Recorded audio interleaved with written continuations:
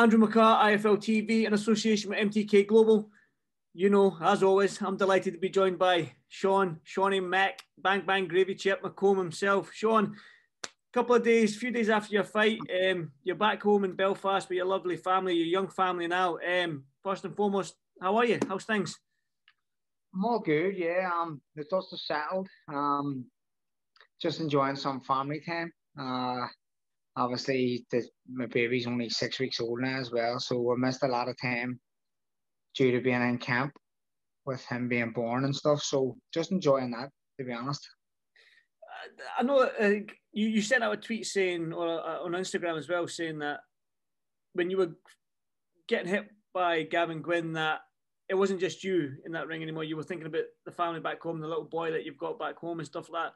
Was that a major decision in you sort of like saying no more sort of thing in that fight against Gavin?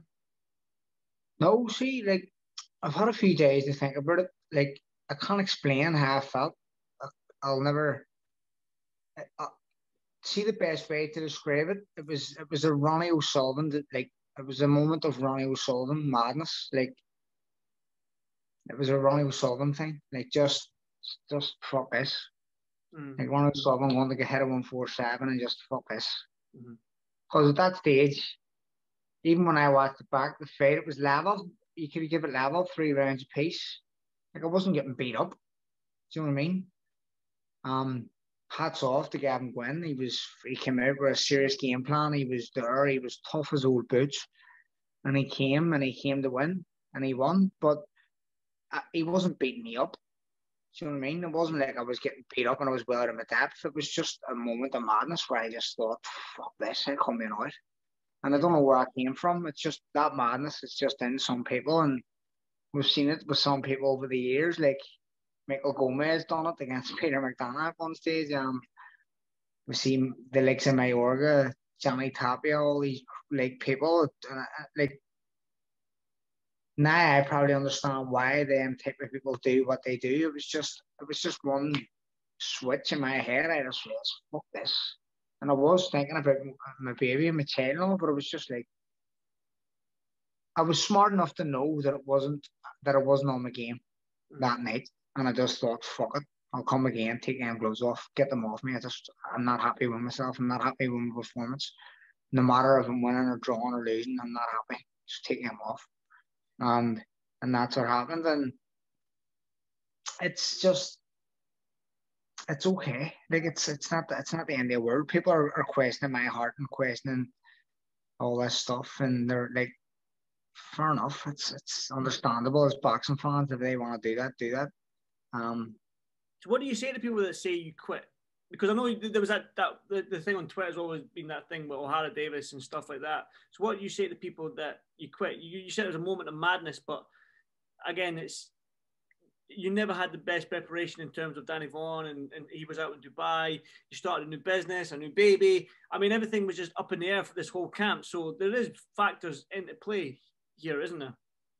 Well, there's factors in play, but they're not excuses. Do you know what I mean? Like, these, like, maybe not to that extreme with Gavin Gwynne. I was going to say he dealt with the same situations. He didn't, because he didn't have a newborn baby, and he didn't open a new business, and he wasn't traveling halfway around the world through a camp.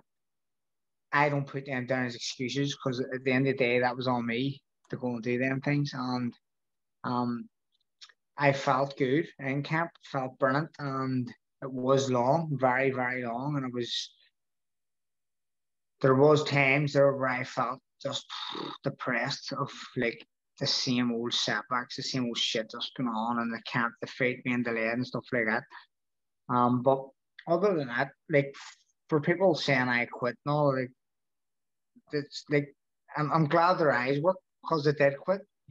When you watch that fight and you see I turn my back, I decided, like, get them gloves off me. And that, like, I was unhappy with my performance. I was unhappy with, like I say, it was a moment of madness, and it wasn't because I was hurt or I was, like, tired. It was, honestly, from the bottom of my heart, it wasn't any of those. It was just like, fuck this. This is doing my head in. And that's the best way to describe it. It was a Ronnie O'Sullivan moment. It was just like, fuck this. Yeah. Do you regret it now looking back on it since the dust has settled? Has it been a few days since the fight? Do you have any regret just turning your back? Because again, as a fan, like I know you, Sean. I'm good friends with you, and like when I was watching the fight, I was like, oh god, this is another good Sean McComb fight. This is another fight where Sean's going to bite down on the gum shield and go for it. Do you know what I mean? Do you have any regrets in that? Because it was an entertaining fight for the however long it was. It was a brilliant fight, a really, really good fight. I watched it back, and it was like it was a classic. I actually messaged GWYNNE privately, and I apologized for throwing the toys out of the pram and turning my back and giving up, because it was such a good fight for the fans, and I apologized to Gavin for turning my back and making the fight stop early, because it could have been a fight of the year contender had it gone to 12 rounds. So, but like, it's just one of them. I don't know. Do you regret it, Sean? Do you regret it? I do. Yes, of course I do. Yeah, because it's a split second decision. Mm-hmm. It's a split second decision. Like, the referee waved it off as soon as I turned it back. And at that stage, I was like, I don't care. Just get them gloves off me.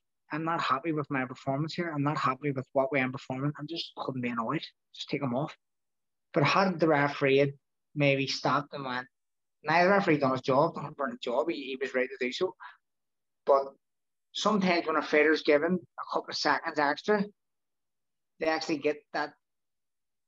There's a switch in their head that may make them go, right, let's do it again. Like, you see, like, fighters who would be happy to be waved off at a certain stage, but if they're given, and like, let's say, for example, a fighter gets knocked down and he gets up, but he's unsteady, but the referee's happy to let him go on, and he gets knocked down again and he gets stopped, and it doesn't carry on. Had the referee have made that decision the first time, the boxer's not going to question it. Yeah. Do you know what I mean? But he's going to say, yes, I'll fight on, no problem, if he's given the decision to do so. The same if the referee had stopped me and turned me around and there had been 4 or 5 seconds past, he's like, what are you doing? Are you fighting or what here? I went, there's a possibility. I just went, yeah, let's do it, fuck it. Yeah. And then just went on my bike and started moving more, and I could have done that, but I didn't. And it's just the way it happened. I do regret it, because when I watched it back, it was such a good fight. So I regret that, and I'll deal with it. I do deal with it like a normal person. I'm okay. I'm like mentally, physically, I'm okay. I don't mind. Like, it's just it's just another. It's maybe not fair on the fans, but at the end of the day, no one's going to get in that ring for me and do what I have to do. And until I'm fully happy doing what I'm doing in that ring, then like, it is what it is. It's a dangerous sport, Sean. So again, like, Gavin was relentless in that fight, and it seems like you couldn't get him off him. I just want to go back to what you said when you said you weren't happy with your performance.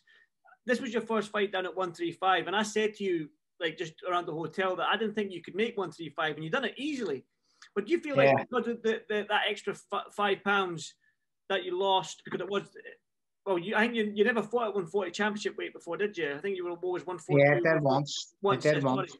So again, the 5 pounds, that's quite a lot of weight to lose. Did that have any effect in your punching power, the snapping your punches, your legs, or anything like that, do you feel? No, honestly, I'll be honest, I didn't. It didn't at all. I didn't feel, my legs were not one bit tired. My arms were not one bit tired. GWYNNE was just one tough bastard. And I was hitting him with good, clean shots, and he took them well and just kept playing forward. And he said it was part of his game plan. Like, he cut me early, and he was happy with it. It was a head clash. He cut me again in the second round when he was even happy. That gives him momentum. He done his post-fight interview, and he says that gave him momentum, seeing the blood, and he was playing, and encouraged him on more to put more pressure on and more pressure on. And it worked in his favor. I was just, I don't know, I was starting trading for too long and mixing for too long and holding my feet for too long. And and that just may be down to lack of sparring, which I didn't really have because of COVID restrictions and whatnot. Also a lack of like the game. It was part of the game plan. We didn't want to be moving like relentlessly around the ring for no reason, but I could have done that and I wouldn't have got hit. But then the fight would have been born and we would have been shit. So it was an entertaining fight. You can't keep everyone happy. No, you can't, mate. You can't, especially in boxing and stuff like that, because you're going to have your critics no matter what you do in life, and especially in boxing. But this isn't the end for you. You're going to come back stronger than this, and you're going to continue at 135 lightweight. We'll see what opportunities come. I want to continue on. I'll be happy to go to 140 again. I'll be happy at any, like, I'll be happy to go either way. But like I say, honestly, I do mean that when I was down at 135, I felt good. I wasn't tired. I was more mentally drained due to the long camp than I was physically drained due to the weight loss. And I believe that I felt very good at 135 in terms of strength and tiredness and fatigue. Like, honestly, I was okay. I was good. Like, the pace of that fight was like unbelievable pace. And I'm seeing the same thing with Josh Kelly as well. Like, the next night, it was this very similar fight. Even the cut on the back of the head was very similar. It was just like, it was like a replay of my fight all over again at a different weight class. And the same thing again. Like, it's like the circumstances were different. Obviously, Josh didn't turn his back and do what I done, but I'm almost 100% sure Josh Kelly will probably come back and win a world title, or good enough to come back and do so, and that will make him 100 times better fighter.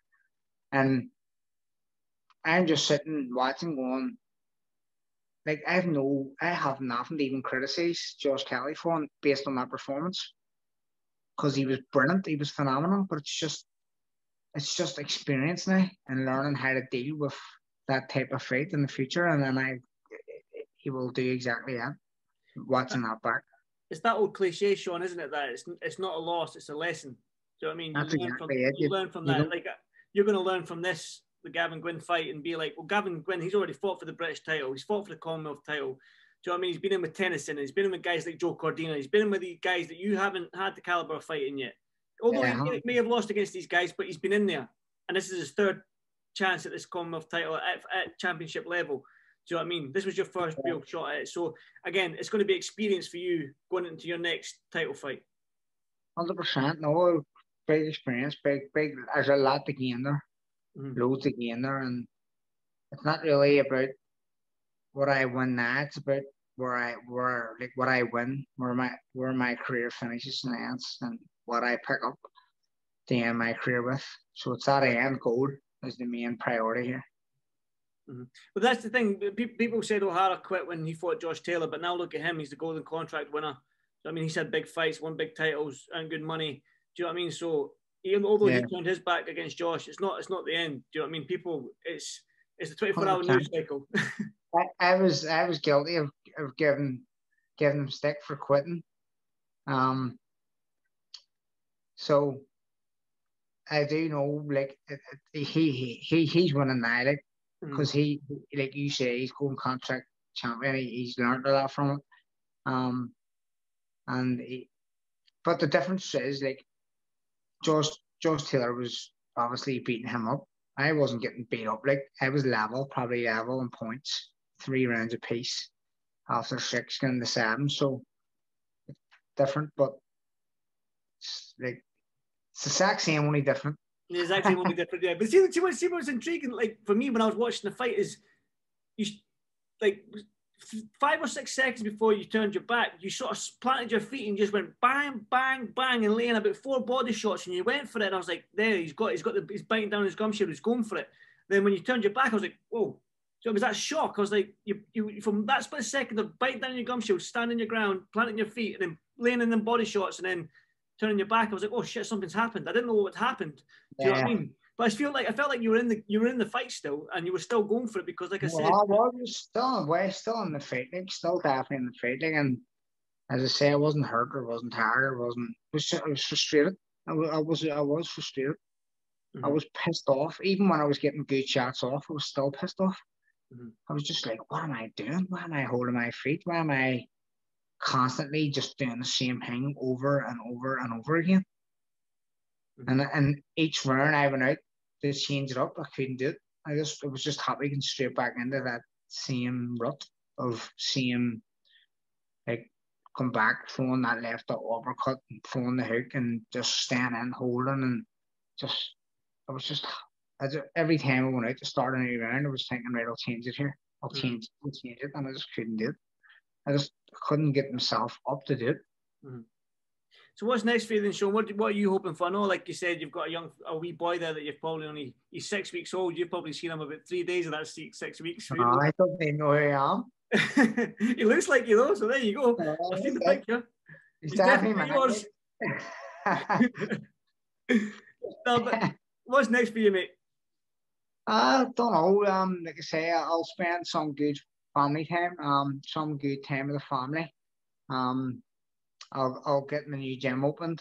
Hopefully now with a bit more sight, a bit more of a vision now on what's happening with COVID restrictions and stuff after the guidelines have just been released of what's happening, and working on getting the gym open again. And then I would like to get back out again soon. Like, I want to get back out again. I want to put things right, and I want to crack on with my career, and I want to put that behind me. And again, like, it's a bump in the road. It's a big one to take, but anyone who's ever watched me box knows that I have a lot more to give to the sport. Like, and people, like, I know there's going to be a lot of people who are going to say, it's always going to be brought up that I've no heart, I've no balls, I turn my back and I quit. I don't care about that, like, because anyone who's ever seen me sparring or seen me in the gym knows that's not true. And the people who do know it are the only ones that I need to. Do you know what? I'm going to say it. See, people who think I have no heart, it's going to be better for me, because my future opponents are going to think I have no heart, and they're going to come and come and come, and my game plan is going to be, I'm going to box the fucking head of you, and I'm going to make sure I don't get hit, and I'm going to move my feet, and I'm not going to get lazy, and I'm going to just use that as a way to box the head of people and not get hit. And Sugar Ray Leonard is coming out of Sugar Sean McCOMB. There we go. That's a perfect way to end this, Sean. Sean, go spend some time with your lovely family, mate. Again, thanks for this for IFL TV and myself, man. Always a pleasure to speak to you, my man. And like I say, look forward to the next one. Stay safe, brother. Man, speak soon, lad. Cheers. Cheers.